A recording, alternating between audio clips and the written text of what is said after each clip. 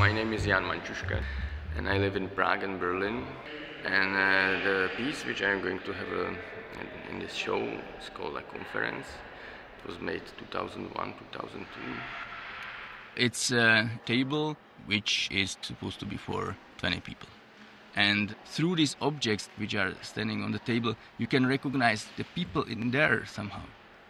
It was, I think, very much referring to practice of 90s in Prague scene, but also somehow like in the environment which was significant for society and for political changes which had happened. The objects are these very casual objects of everyday life, which are also involved somehow in such a conference, right? So it's cups, pens, bottles, and glasses. And these like usual objects, this everyday object is something what we share. Everyone knows what is cup, you know. So I consider as like way how to communicate in this like very basic way. It also comes from this like practice from, I don't know, being like citizen and like socialist state.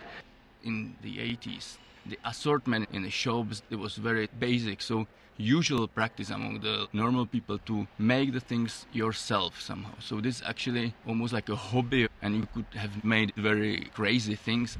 I think what is very obvious on those objects actually I used or I included into the installation, they actually handmade. I made it. And also I of course collected a lot of things which I included into the installation.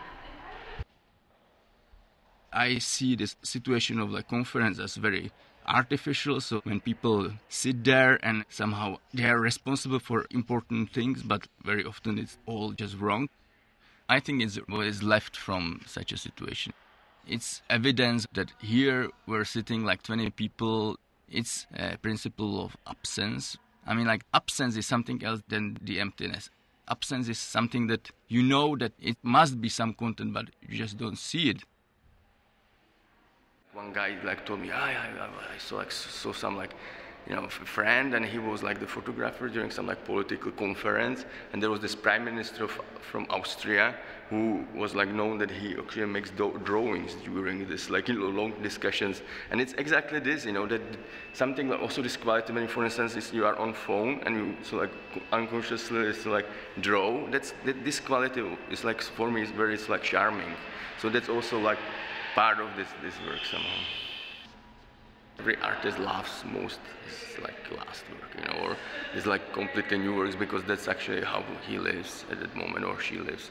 I always refuse to do any retrospective shows and stuff like that, always like producing new work because I love like to make art, of course.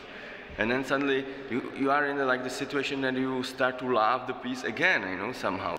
And of course, this context of the show is great, and I'm super happy that it's like shown in the context of drawing because I consider it really like a drawing, you know, piece. Even it's like, of course, three-dimensional.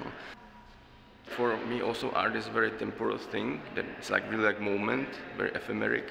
Suddenly, it's like, you know, that once I'm here to install it, it's like again, it starts to be again somehow like art because I'm again touching it, you know. It's like, so you fulfill the content again by, I don't know, your presence or your, that's a very strange like moment, I think.